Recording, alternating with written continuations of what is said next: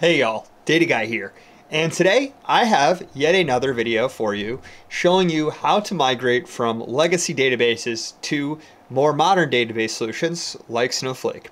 In this case, we're going to be looking at how you can go and extract your data from Microsoft SQL Server, infer all the schema information, all the structure of that data, and then one-to-one copy it over into a Snowflake data warehouse using Airflow. So we're using Airflow as the orchestration engine and moving data from Microsoft SQL Server to Snowflake with a one-to-one replication strategy.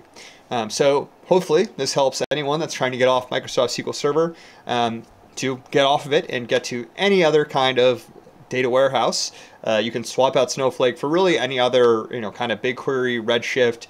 It'll still work the same, just slightly different location and maybe some syntax changes related in SQL.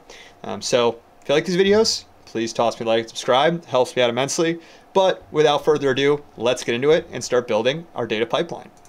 And so the first thing we're going to do here is just create a fresh environment for us to use. So here we're just going to cd into desktop, data guy repos, and make directory SQL Server migration. And then we're going to cd into there, and then run astrodev init. And what this will do is create a just blank folder structure for Airflow that we can use. Then we'll open up this folder and find it real quick. So go scroll through my endless amounts of screenshots. Really got to clean this up. But here we go, data guy repos, SQL Server migration. Open this up, zoom in a little more so you guys can see. And you'll see we just have a pretty standard Airflow layout. And the first thing we're going to do is build out our requirements folder.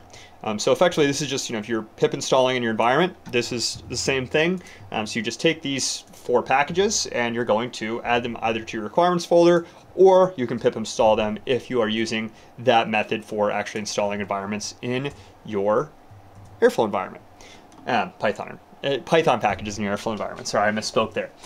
So once you have your requirements text, build it out. So you just need pandas for data manipulation, Snowflake connector for Python, and Snowflake connector for SQL Alchemy, and both for interacting with Snowflake. And then PyODBC is actually the driver we're going to be using to connect into that Microsoft SQL Server and extract information out of it. And the reason I'm using the ODBC drivers here rather than the official Microsoft SQL Server environment or operator is because that operator doesn't really work well. I found in my experience it just straight up doesn't let it work, and so installing the PyODBC drivers and using those within a Python task has proven to be a much more reliable way of connecting to Microsoft SQL servers no matter where they live. So then the next thing we're going to do is go and create our DAG, so SQL Server.py, and then we will start importing all of our different packages and requirements. So here, we're going to first import the Airflow decorators for DAG and task. So using the latest and greatest in Airflow DAG and task definition, ODBC hook for initializing a ODBC hook, and this is how we're going to be executing SQL queries within our Microsoft SQL Server database to actually extract data out of it. Then we also have the Snowflake hook for, you guessed it, interacting with and executing queries within Snowflake.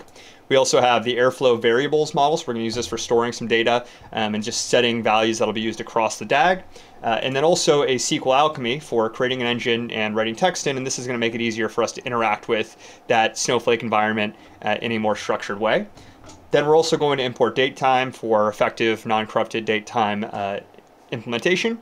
Pandas for data frame creation and manipulation, classic Python data manipulation library, and then hashlib for generating hashes, and JSON for basically using APIs, taking information from JSON, converting it into plain text, and we're using this for passing data between a lot of different operations here. So those are all the different packages and Python requirements we'll need. So now we can start actually building our DAG. So the first thing we're going to do to start building our DAG is just set a couple of variables that we're going to need. These are just going to be whatever your Microsoft SQL schema is, and also the incremental columns. Hey, this is the last time. So every time something gets updated, whatever column that is being updated in, so understanding, hey, last updated at, that's the column you're going to want to put here. So you can track, hey, anything that has been generated after this point, we want to migrate over. Then we are also going to write a little bit of code to only migrate over updated records. So you only really need to add this piece if you want to have a migration going on over time, right? So this is a migration where, hey, this will keep running daily and migrate any data that arrived in Microsoft SQL Server since the last time this was updated and send it over into Snowflake, right? And so really, this is a little bit of complexity here. You don't need to do this. This is, again, only for that specific use case, but I thought it was relevant and interesting, where you're basically just looking at, hey, any columns that have been updated since this was last run, send those over. Then, next thing we're going to do is start writing our actual DAG definition body. And so here, what we're going to do is just pretty standard DAG definition, extended Microsoft SQL to Snowflake. And then within the DAG, we're going to start actually defining our different tasks. And so the first task we're going to do is basically using this ODBC hook to extract a list of all the table names within a given schema. So this migration is designed to capture all the tables that are given within a schema and then migrate all of those tables so you don't have to go table by table. So here what we're doing is going from the schema, Microsoft SQL Schema, in this case DBO, and any base tables, and if you use different table types, you can change this as well, extract those, put them into a list, and then return them as a list for downstream functions to use. Then what we have, next task after that, is also running get last loaded at.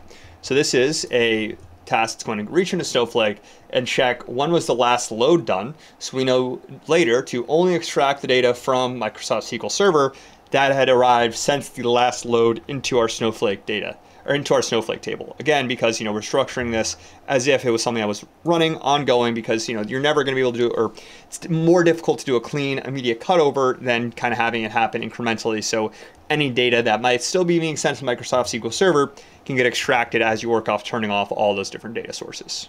So after we've determined the last time data was uploaded into Snowflake, we've gotten a list of all the tables that we want to actually upgrade or migrate over. We're now going to write a task that's going to extract the incremental data generated since that last update. And here we're again initializing an ODBC hook here to create a connection into Microsoft SQL Server. And then from there, we're executing the SQL statement where we are using that incremental column we set earlier to select all from all the tables within those, within that schema, get every piece of data that was generated after that incremental column date and order it by the incremental column. So, a list of data basically in order of when it was generated, right? And then also, let me add this here so we get rid of that red icon. We're also going to then turn this into a pandas data frame. If this is empty, if no data has arrived since the last update, cool, we're just going to cancel the rest of the DAG. Otherwise, we're going to return the table name, the data, the columns, and the data types that were extracted from a particular table. And we'll expand this later to go through all the different tables within this table list using the .expand method. So now the next task we have is a pretty monumental one because it's going to be loading it into Snowflake. So there's a lot of logic baked into this task, and we'll take it slow and explain it, all right? So first thing that's happening is we're initializing the load into Snowflake. So table name, payload, table name, and this is just a dictionary of the table names that we're going to be loading into Snowflake. If there's no new data, send a message telling us there's no new data to be loaded. Otherwise, read that JSON, get the data that was just collected in the previous task, compute the row level hash, and this is going to make sure, hey, there's no duplicate data, there's no data that already exists within our environment. We're not going to copy it in. Then we're going to create data type maps. So you need to map the type of data you're extracting from within SQL Server to the corresponding type within Snowflake. So int64 turns into number, float64 turns into float, object turns into text, bool turns into boolean, date time 64 turns into timestamp. And you can look up all the corresponding object kind of correlation if these, it doesn't include one of these examples here. Then what we're going to do is create column definitions. So here we're going to be getting the payload of the different data types, creating columns from the columns that are used within SQL Server. So for each column, create a new column corresponding within Snowflake to that column. Then we're going to create a Snowflake hook here. We're going to get SQL Alchemy engine. So this is going to create an engine for us to just write SQL or write code directly into, or SQL code directly into our Snowflake environment. We're then also going to set a staging table. So this is a staging table, so we're not going to immediately bring it into prod. We're going to bring it into staging and then eventually copy it over to into prod once we're done transforming it. And then here with this connection engine, we are then going to create a temporary staging table. So creating this staging table based on the column definitions that we extracted, taking that data frame that we generated from the previous table and turning it into a SQL statement and then depositing it into that staging table. Then we're going to create that table. So here we're going to create the target table. We're going to then perform an upsert using row hash comparison. This is where it's going to check, making sure, hey, none of these rows already exist. And a row hash, the only reason we're doing that is just it's a little bit more computationally efficient. You could also just check and say, hey, nothing that was updated before this. So you don't need to get this complex. I just thought it was a cool example and wanted to include it. But you could also probably get by with just a simple, hey, check for date time, make sure that nothing in here it was created after, at that point of change that we defined earlier in the DAG. Then, so we're going to match update target row hash equals doesn't equal any row hash of that same row. Then we're going to update it. If they're not matched, then insert a new value rather than just updating. So if they are equal the same, if a row already exists for this type of data, then we're just going to update it. If not, we're going to insert a new record here. Then we're going to connect, execute all that SQL statement that we just wrote out, and then update our metadata with the latest timestamp. So this big block of text is really just collecting, hey, when was the last time I ran this DAG? Save that within Snowflake so that we then have that for comparison the next time we want to run this DAG. So a lot of complex SQL statements, but very simple in that all we're doing here is just getting the data from our previous task, getting the shape of that table that we're creating the table within Snowflake, then uploading all of our data into Snowflake, checking to make sure if it exists, just update that record. If it doesn't exist, create a totally new record. Then the last thing we need to do to put this all together is create a table list, discover tables. Then from there, we're basically using the .expand method. So the rest of this DAG is going to run in parallel. Each table is going to be its own task instance. So here you get the benefit of using Airflow for it. You're using map task instances. So you just define the task once, and then it'll run for every single table that you're extracting in parallel. So that's all I got for you. Just a really quick, easy way that you can use to extract data from Microsoft SQL Server in bulk, bring it into Snowflake. Hope you enjoyed this video. I hope you learned something. I hope you have a great rest of your day. Data Guy out.